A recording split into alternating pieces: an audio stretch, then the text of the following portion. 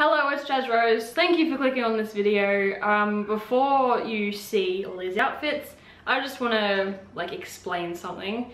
So this video was meant to be done 2 months ago. I've had clothes hanging on the rack in my bedroom for 2 months, not touching them or anything.